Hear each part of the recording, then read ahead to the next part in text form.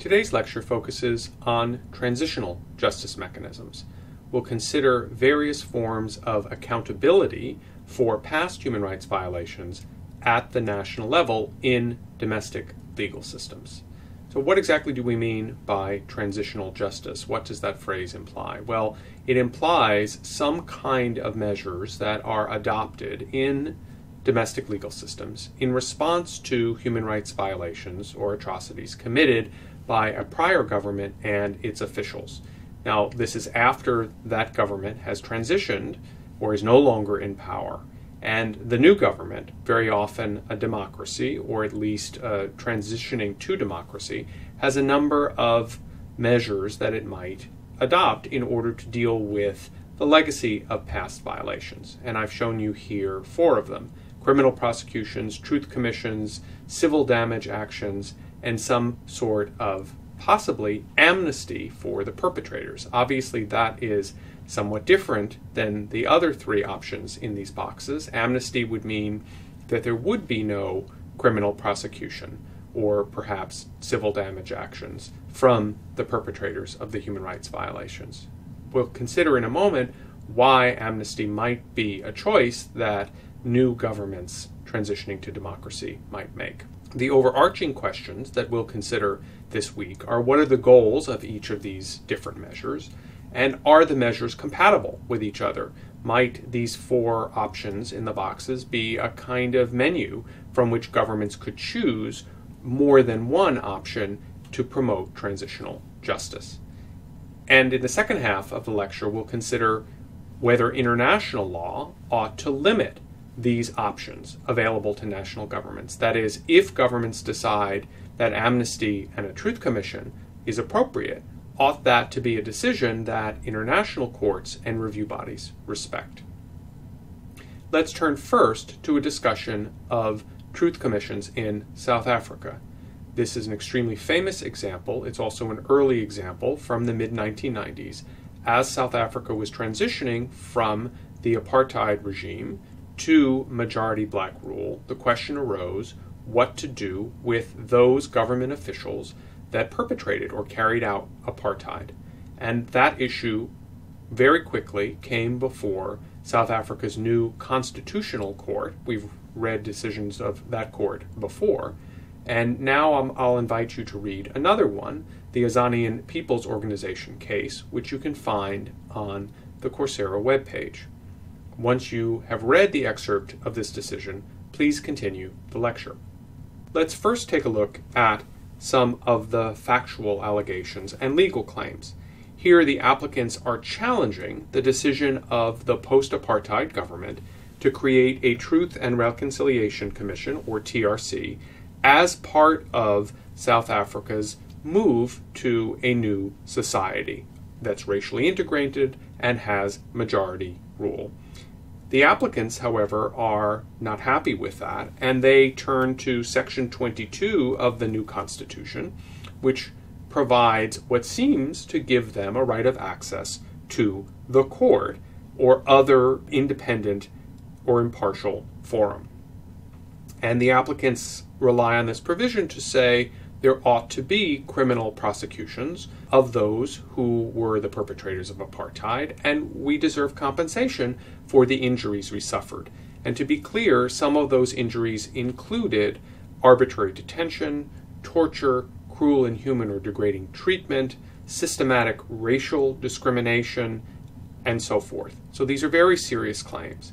And yet the new constitutional court rejects the applicants' claims. It decides that the Truth and Reconciliation Commissions can continue. So why might that be the case? Well, first, I think we need to spend some time understanding what the goals of the Truth and Reconciliation process might be. And I've listed many of them here, which are referred to both in the South African Constitutional Court's opinion and in other sources. So specifically, the Constitutional Court refers to the overarching goal of promoting national reconciliation and unity, Ubuntu, and to facilitating the transition to democracy. The concern here would be that if there were a kind of victor's justice by those who are now in power, that there would not be a stable transition, that it would lead to cycles of violence and revenge, and that would be the wrong path forward for South Africa. On the other hand, a truth and reconciliation process does acknowledge the harms to victims in the past, and it does provide a forum, not a judicial one as such, but a structured forum in which victims can recount their past abuses, confront their perpetrators directly, and hopefully be able to achieve some kind of closure and move forward in a harmonious way. Now, one of the key points about how a truth and reconciliation process works, especially in this context of South Africa, is that it promotes the disclosure of information about abuses by perpetrators. Now, you might be wondering, how is it that we could have this sort of disclosure? Why, after all, would perpetrators agree to talk about past crimes? Admittedly, actions that were not criminal under the apartheid regime, but that were crimes under international law, and certainly require some sort of moral accountability. Why would they disclose these activities? Well, the Truth and Reconciliation process provides a mechanism for granting amnesty to perpetrators in exchange for a full accounting of past violations during the apartheid regime. And amnesty provides the incentive for disclosure, and it also increases the likelihood that there will be a true accounting, a faithful accounting of the crimes committed during apartheid. And that is a very important function of a truth and reconciliation process. It provides a mechanism whereby those who have the greatest knowledge about past violations come forward voluntarily to explain what might otherwise not be fully explainable.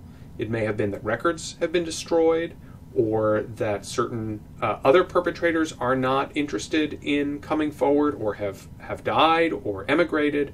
And so this mechanism allows for the disclosure of information, and that disclosure of truthful information might be necessary for national reconciliation. But it's certainly the case that the South African Constitutional Court says that amnesty alone would be problematic. It would likely be contrary to the provision of the Constitution referred to earlier. But when the benefits of truth and reconciliation and disclosure, conditional amnesty for disclosure, are taken into account, then that might, in fact, and according to the court, in this instance, does justify limiting criminal prosecutions and victims' right of access to court. And so the Constitutional Court comes to a decision that gives some deference to the political process for how South African society ought to move forward after the horrors of the apartheid regime. Now, you might be wondering, well, might some of the goals of the Truth Commission process be possible in criminal proceedings? In other words, why not use criminal prosecutions to achieve those same objectives? Would that be possible? And the answer is in part, but not in whole. So criminal trials can create an official record of past atrocities. That's something a Truth Commission can do. They certainly assign individual responsibility for past violations and abuses. And in doing so, they deter retaliation and revenge by victims, especially group-based retaliation. So by having an identified perpetrator who has been found through a judicial process with all of those safeguards entailed in that process, has been found to have committed violations, then this might be a way to channel the anger and the hatred and the desire for some kind of compensation or remedy for the past violations. On the other hand, what criminal trials can't do in the same way is disclose full information. So this is somewhat in tension with the idea of creating an official record, the first point under what criminal trials can do. So let me explain. So in a criminal proceeding, a defendant has a strong incentive to avoid criminal punishment not to disclose information. And indeed, many legal systems do not require defendants to testify at their own trials. So the absence of a voluntary disclosure of information and a full accounting of past abuses is lacking in criminal trials. Moreover, criminal trials have different objectives. To be sure that an individual who is alleged to have committed a crime did in fact commit that crime, and thus they have higher standards of evidence and evidentiary proof than do truth commissions. They also, again, because of the processes and safeguards they contain, because someone's liberty is at issue, perhaps for many years, they tend to be more expensive, more time-consuming, and involve the prosecution of fewer perpetrators.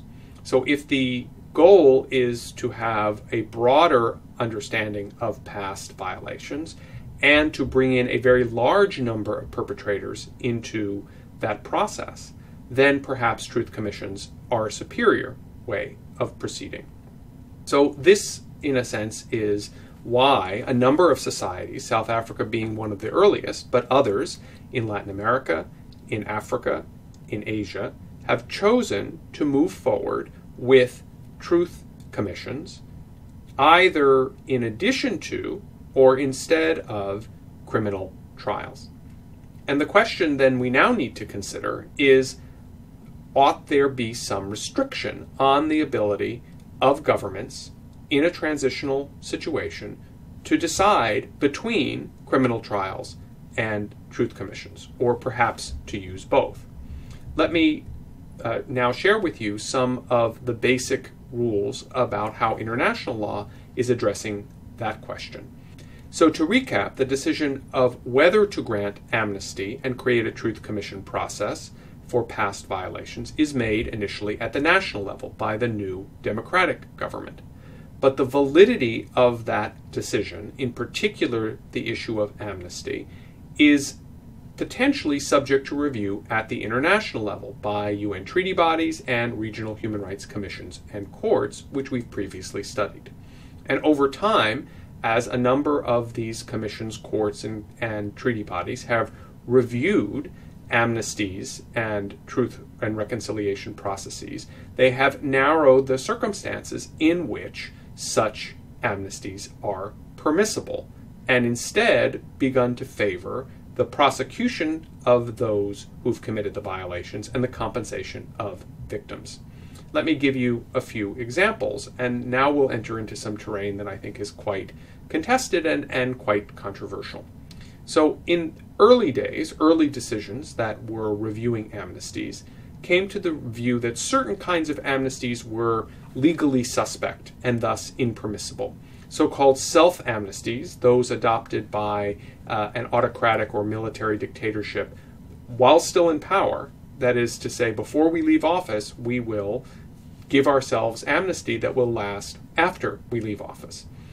International human rights courts and review bodies said that that was highly problematic, given the very skewed incentives toward self-protection that those kinds of amnesties would provide. Also, automatic amnesties, those that were given without some kind of quid pro quo of a disclosure through a truth commission or other kind of disclosure rule. And finally, amnesties for the most serious international violations, jus cogens or peremptory norm violations, those could not be permitted. So you would not be able to have an amnesty for genocide or slavery and so forth. More recent decisions, however, have begun to adopt a more categorical approach. So even if, for example, an amnesty or a truth commission was adopted by a democratic process, that is, by the government that was accountable to the people after a regime change, then that would not be permissible as well, according to these more recent decisions. And indeed, even less serious violations of international law and domestic law might be beyond amnesty. And a current controversy that I'd like to share with you before concluding the lecture concerns the situation of transitional justice in Brazil. In 2012, the president of Brazil established a truth commission to investigate torture, forced disappearance and murders committed during the military dictatorship in that country from the end of the Second World War through to 1988. The Commission has a number of powers to subpoena testimony, to hold public and private hearings, to access government documents from this dictatorship period.